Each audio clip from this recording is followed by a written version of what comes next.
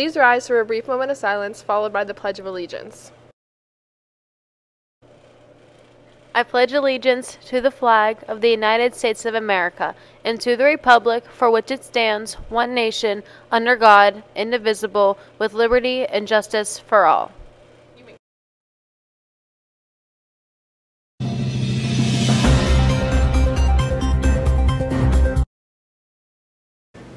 Good morning, Brian. Today is Tuesday, April 26, 2022.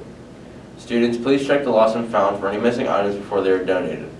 The mural at Big Rock Park has started and your artwork is needed. High school students can win $150 plus have your artwork displayed on the wall. Entry deadline is May 20th, 2022. See the flyer for more details. Seniors, your green honors and assembly forms are due in guidance by April 28th.